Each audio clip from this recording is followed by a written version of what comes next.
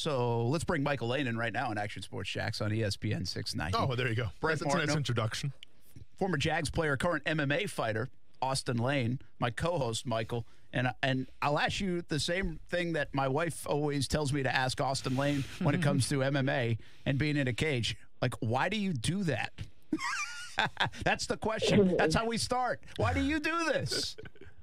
Yeah, and that's a great question because bull riding, we're a lot into motivation and positive stuff, and you have to have a why for everything that you do in life. And my why is it's a passion that I've done for such a long time, and it provides a good life for my family coming up. Well, you're coming to Jacksonville this weekend. How fun is this to be able to get, doing what you're doing, but out in front of fans again after the last year? I mean, that's kind of why you do what you do as well, I would assume. Part entertain, you feed off that crowd. What will it be like in Jacksonville? Oh, yeah. We're always excited to come to the Sunshine State and just enjoy y'all's weather. And the atmosphere, the energy's always good in Florida, so we're always looking forward to it. Michael, when we're talking about what makes a great bull rider, obviously, you can't have that fear, but is it the grip strength? Is it just the overall body strength? Is it the size? What makes a great bull rider? Oh, just the time that you put into it, and like anything, not only the time that you put into it, but what you've done with that time. I always tell a lot of people, 10 years ago, it was just cowboys that went home and worked on the ranches, and that's what they did, and then they went and rode bulls on the weekend. And nowadays we're turning more into professional athletes. If you're in the top 35 in the world, you're spending most all your week at home training and preparing for the weekend. Well, and Michael, and how do you prepare, right? Because like my co-host said, I do MMA. If I'm getting ready for an MMA fight, I just can't go in and spar super hard every single day because that's going to take a toll on my body. And by the time the fight comes around, I won't be ready to perform. From a bull riding perspective, are you riding that bull pretty much every single day? Or is there other things that you do to get ready? What is your training regimen like, I guess? So in my younger age, I did get on a lot of bulls, and you have to do that, like I said, just putting in the time. You have to get on a lot of bulls just to get the feel of it. But as I've gotten older and I rely on bull riding to pay my bills and take care of my family, I realize not being healthy, if I'm not healthy, I can't pay my bills. So I don't get on as many practice bulls. I have a bull at home it's a barrel that you buy out of Canada, and it just simulates how a bull bucks. So I ride that every single day, but I wake up in the mornings and I do a 2-hour kind of lightweight body training, and then I do hot yoga at lunchtime, and then that evening I'll do conditioning, jump rope, and mix that in with my barrel. Wow. That's pretty cool. Michael Lane taking us a little bit behind the scenes. He'll be in town for the PBR Jacksonville Invitational this weekend. Tickets available, by the way, on Ticketmaster to check it out. And listen, watching these guys do their thing is fun. I always say this, Michael. I say, in all seriousness, and people don't believe me, Austin played football in the NFL, and now he's in a cage. From the football standpoint, I wouldn't play the game for $1 million in a series. I wouldn't do it. It's just too violent. I guess I'm that much of a wuss. Would I be better off getting $1 million to ride a bull one time? Should I do that if given the option? It would be a tough challenge, not knowing anything and just going into it like that. I know there was an NFL player. I wish I could remember his name. It's been a few years back, but he actually came to one of the events and got on the bull. It was the bull Deja Vu, and he lasted 2 seconds. But it was just a really cool. He wanted to experience it and do it, and they let him come to the biggest level of bull riding and do it. So that was really cool. That is See, cool. I'd be doing like a calf or something. I wouldn't be doing the bull. There's no way. I would say I rode a bull, and it would be like a cow. That's what I was saying. It was a bull. You can't. Just for the story. I think for $1 million, I think they'd check. Yeah, well, and then I would Photoshop myself on a real bull. That's what I would do. Yes. I've always been super interested of the psyche of any kind of professional athlete. And when we talk about bull riders, Like, when I played football, you had to get psyched up, right? I played defensive lineman. It's all about intensity. It's all about physicality. So, like, you get to a frame of mind, like, where you're amped up and you're ready to roll. With bull riding, like, do you find yourself going into that kind of mode too? Or is it a little more, like, relaxed and just, breathe through it to kind of focus on what you're doing? I guess, is it more physical or is it more mental at the end of the day?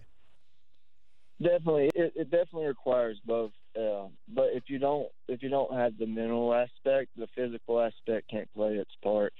So yeah, you go into it and you just shut everything off. You don't hear the crowd. You don't see nothing. You're just focused on how calm your mind was in hot yoga that week and how simple your thoughts were at that point. So you really just keep everything simple and calm. So the things that you teach your body throughout the week, your brain can take a hold of and just naturally react. Because if we have to think the bull is going left or right, there's not a chance in the world that we're going to make that happen. Our body has to react to what he's doing.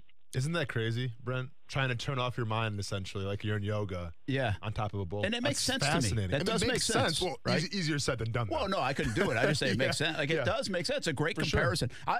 I listen to all the athletes we talk to, and everybody does yoga now, and I think about what Michael's talking about right now, and you probably say that to people, and they say, what? You do what? You do yoga? Isn't it crazy how much of a thing? Like, you even said, like, it's transitioned to where you take care of your body like a professional athlete, but that's a new transition in your world too, Michael. But yoga is very much a part of that. It's like you said, hey, I do yoga 10 years ago. They'd be laughing at you.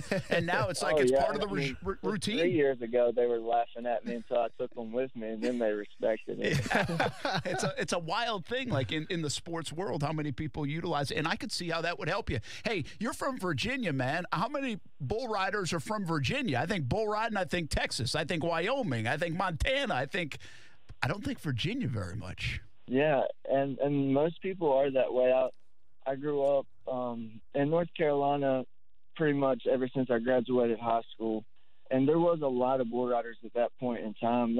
That's been 10 years ago, and just things have faded off. They've gotten hurt, or the drive just hasn't been there, or the wrong paths, and it's narrowed down to where there's very, very few of us. But I have so many brothers that I've made throughout the years over the country that I don't feel like I'm any different just because of where I'm from. When I show up, I feel the brotherhood of all my buddies that I've been around my entire life. So, yeah, there's not a lot of guys out here. And a matter of fact, I think, to make the World Finals from Virginia, there's only ever been 2 guys total. Wow. How about that?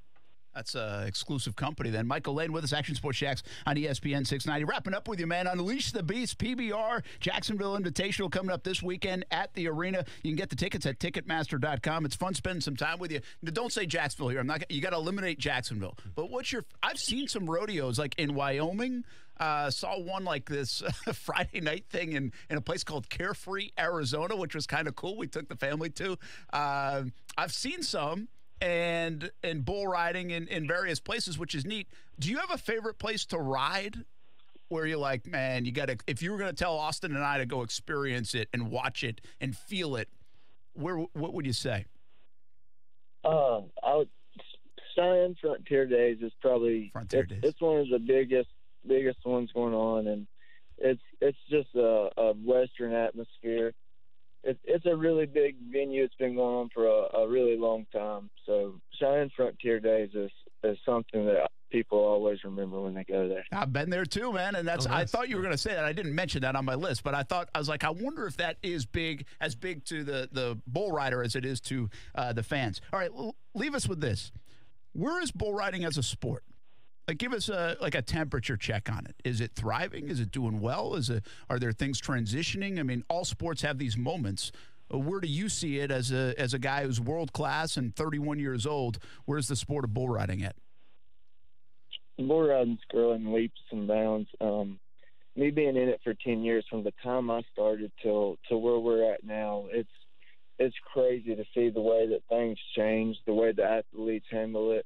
And what's really elevated is that I think y'all will think this is cool is the Brazilians are world-class athletes. They're very, very good at riding their bulls. And with that being said, they leave their own family. They leave their own country.